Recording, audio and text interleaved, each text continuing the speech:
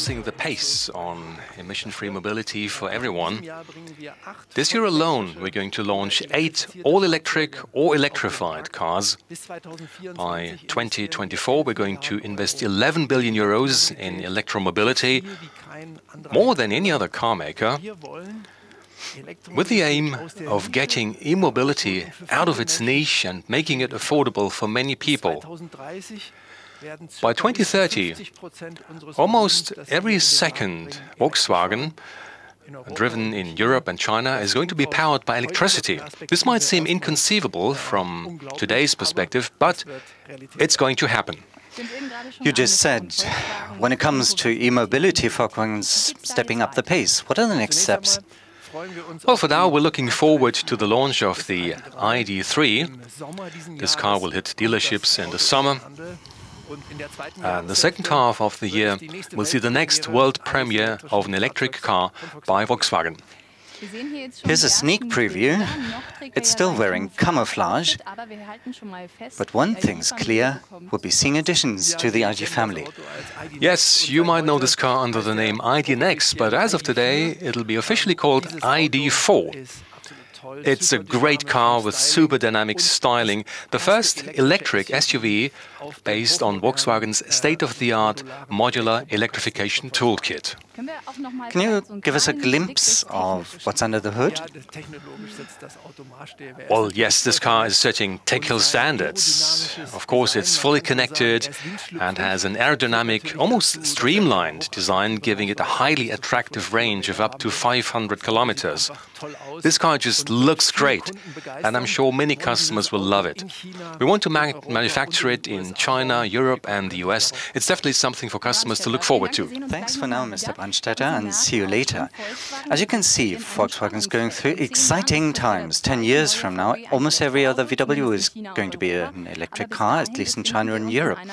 But until then, we'll be going through a traditional period with conventional IC engines, battery-driven systems, and hybrid cars running side by side, and a special one, we've brought it for you here. Take a look.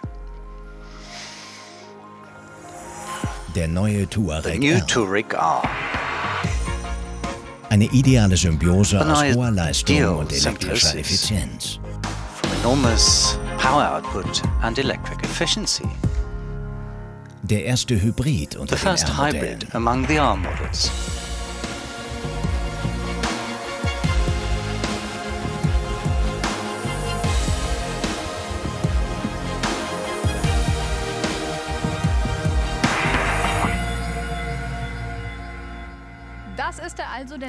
So this is it, the new Touareg R with hybrid technology, and he's the man who oversaw his creation. Welcome, Development Head, Frank Welch. Hello, Mr. Welch. What is so special on the Touareg R? Well, the new Touareg has got something that didn't exist in the Touareg lineup before, and that's a plug-in hybrid system, which means that it's now possible to go electric and to drive with zero emissions. And I'm talking about speeds of 40 kilometers per hour and more. And in my opinion, that's one of the things that make it special. For us, plug-in technology plays an important role, and we're going to use it in much of our portfolio. In fact, this year alone, we're planning to launch 4 plug-in hybrids. And so what is it that makes it a Touareg R? Well, you see, there are 2 hearts beating in that car, an electric motor and a tried and tested V6 engine. And when these 2 hearts beat together, you get quite a lot of power and torque, and I think that approximately 340 kilowatts and 700 Newton meters speak for themselves. And mind you, that's not just interesting for those who love dynamic driving, it's equally interesting for customers who want to pull loads such as trailer. The Touareg R will have a towing capacity of 3.5 tons, which makes it one of the best tractor units on the market. So it's a genuine workhorse and a clean one too.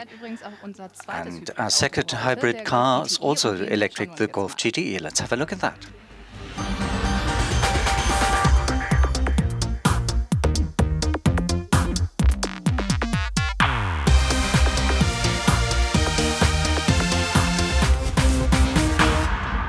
Now, Mr. Welch, we've seen the Golf GTI before, but you've evolved it, haven't you? Well, most importantly, we've given the battery a boost. This may sound simple, but we've actually got 50% or 13 kilowatt-hours more capacity, which in a real-life scenario means that the car's all-electric emission-free range is now 60 kilometers. For most commuters, that should be enough. But the letters GT also stand for sportiness. Is it fair to say that the Golf GTI combines the best of both worlds? Absolutely. This is where the GTE mode comes in. In GTE mode, the two drive systems work hand in hand, and that means sporty, dynamic driving. Mr. Welch, thank you for your time. We just heard that the GTE stands for efficiency and great driving appeal, but the GT family has a lot more to offer. 3 cars, in fact, the GTE, the GTD, and the following magic letters.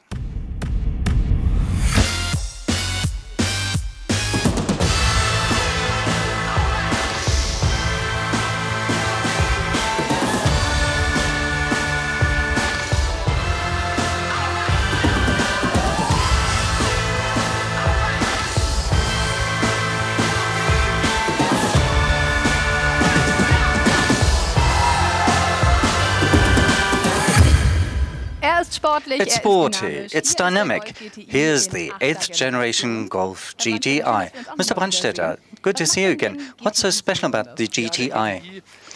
Well, the GTI is a sports car that makes heart speed faster and is affordable. That was true when it was launched, and it still is. And here's its recipe for success. Take a lightweight, compact car, put in a powerful engine, a dynamic suspension, and hey presto, you've got a sports car for everyone.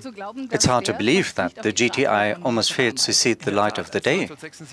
Oh yes, when the GTI was launched in 1976, there were lots of discussions about how many units we were going to sell. Preliminary estimates said 500 units per year.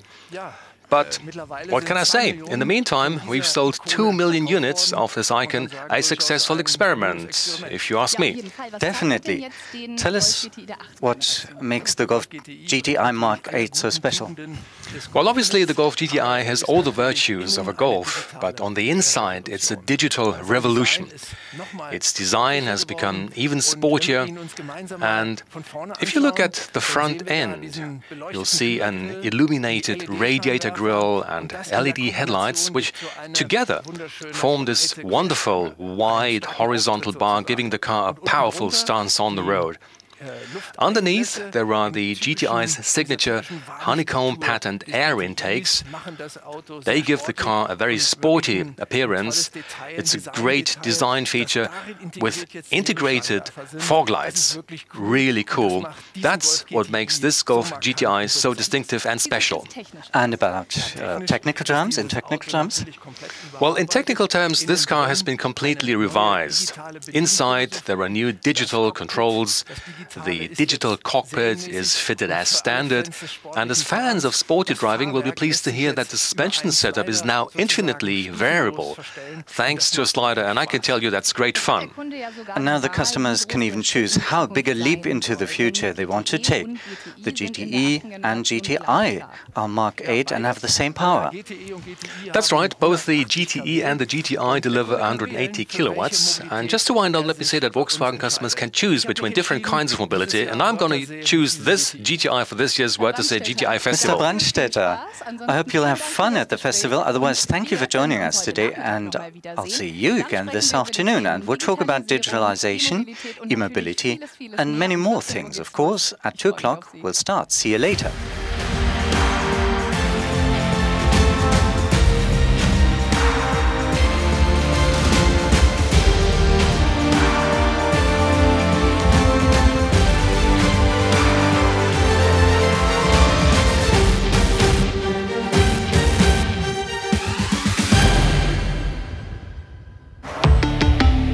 Volkswagen.